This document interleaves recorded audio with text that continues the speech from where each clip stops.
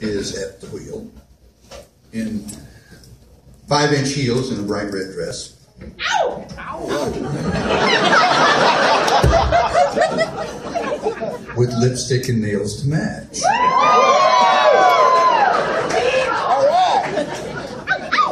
He slumps next to her. It's a loose, rumpled black silk bow tie dangles from his collar. The rising whine of the engine just takes him over, and he stares, literally, into his own future.